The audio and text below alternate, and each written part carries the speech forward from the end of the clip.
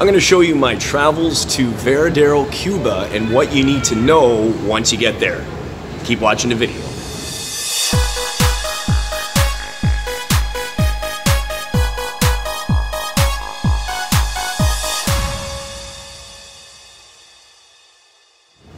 Welcome back. It's Jeff Lepard from jefflepard.com, and on this channel we do product reviews, vacation videos, do-it-yourself videos, and so much more. So if you're new here, consider subscribing.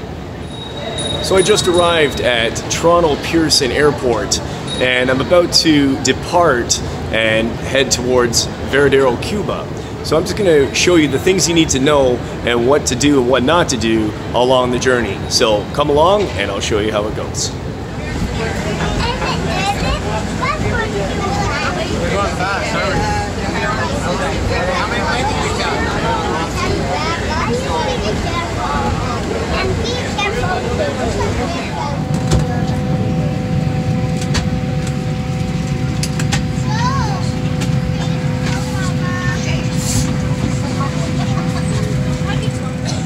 Got the whole row to myself.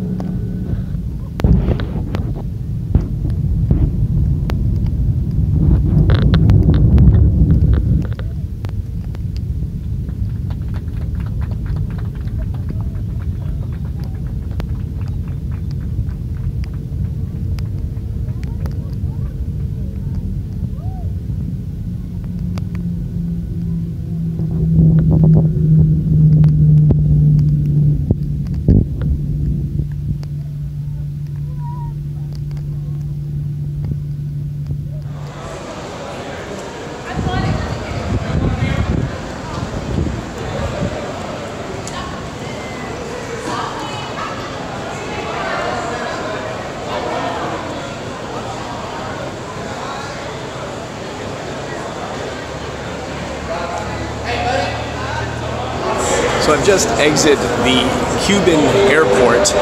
Unfortunately, I wasn't able to film around the customs because it's illegal to take photographs or filming. But once you get outside the airport, you'll see that there's a currency exchange place, and this is where you're going to be exchanging your currency.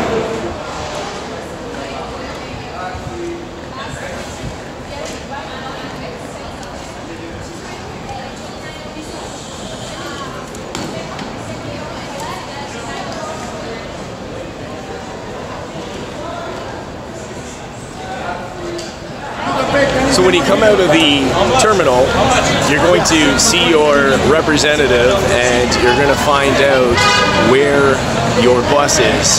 They have a clipboard and you're going to find out what bus you're actually going to. So I'm going to bus number 3. So I'm just walking over there right now.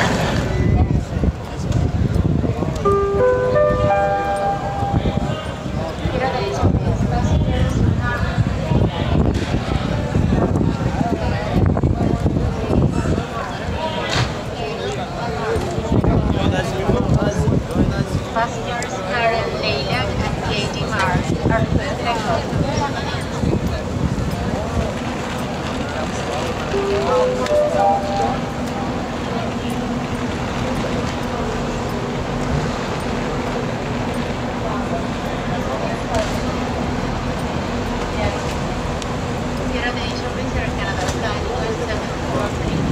Not yet. No? Oh, okay.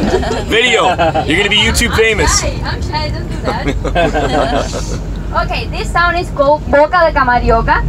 Boca means mouth in English, and Camarioca is the name of the river. You will see right now. So as I told you before, after the bridge you can see the town in both sides. This town is a fisherman village. People who live here fish for a living, and others work at the hotels in Varadero because it's near of it, okay?